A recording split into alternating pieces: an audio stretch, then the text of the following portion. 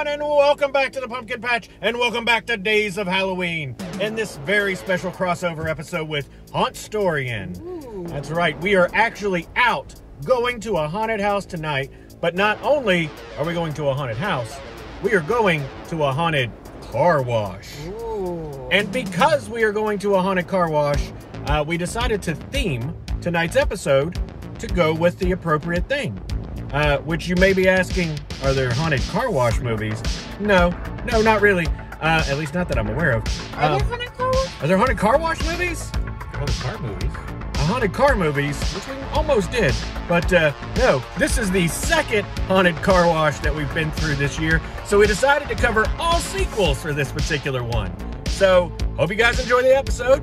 Let's get to the spooky sequels. Let's do it. Or the haunted car wash movie. Is that a thing?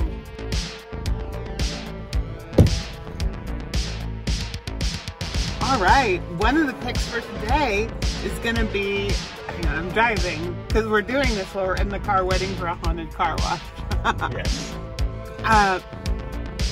My pick for today is going to be Happy Death Day to You, the long-anticipated sequel to Happy Death Day. Honestly, maybe not long anticipated by many people, but definitely long anticipated by me. I love Happy Death Day 1, and I really love Jessica Roth's performance in Happy Death Day 1, and so I was really looking forward to Happy Death Day to You. So, 2 thumbs up, give it a watch, has some sci-fi elements, I think you'll love it. I know I do.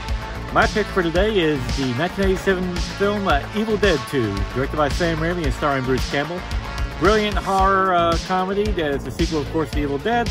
And this one is now Bruce Campbell as Ash is front and center, doing the best horror comedy you'll ever see, some of the best physical acting you'll ever see.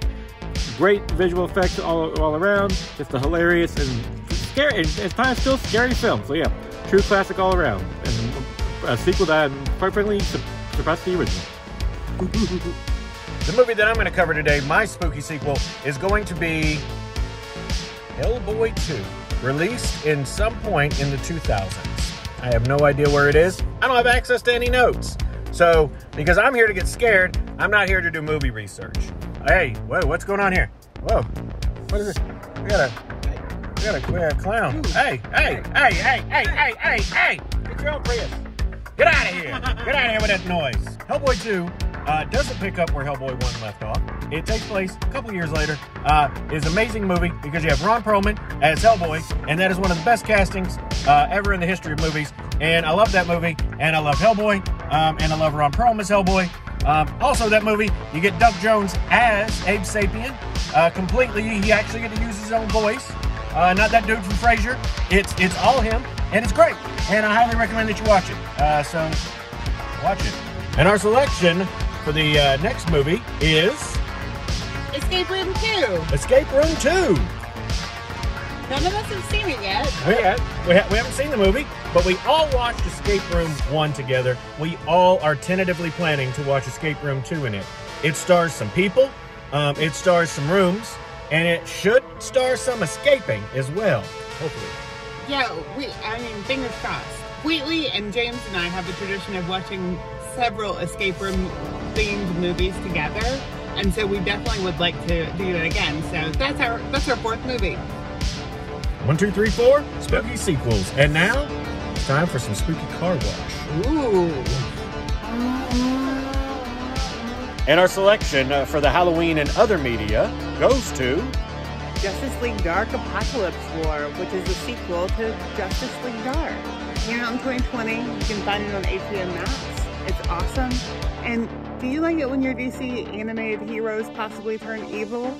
Then maybe you'll find out what happens in Justice League Dark Apocalypse War. It is a very exciting animated adventure. Love most of the DC animated universe that we've ever seen. We've seen pretty much all of them between the 3 of us.